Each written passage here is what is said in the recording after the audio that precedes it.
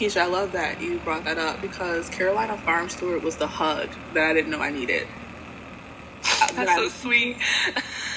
When I became a member, you know, I was looking for the information because it wasn't all in one space, and the course was the entry level for that.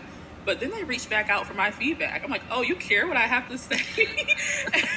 And the information, the feedback that I gave them, I said, hey, we need something in person. This was a great start, but I need something in person. I'm in Mecklenburg County, and we do not have anything that would allow me to can or try these methods, you know, to learn, right? So, and then they said, hey, come to the farm conference. We'll help get you there. You know, I'm a stay-at-home mom. My husband works crazy hours. I'm not trying to be taking all the money from the budget to go travel.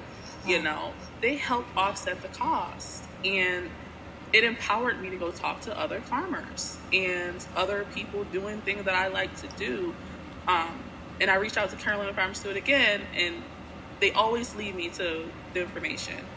Because I don't know, and it's overwhelming to search the internet, like Google, TikTok University, YouTube University.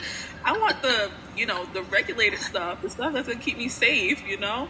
So, like I said, Carolina Farm Steward was the hug that I can always just send an email or a text to any of the team there and reach back out to me.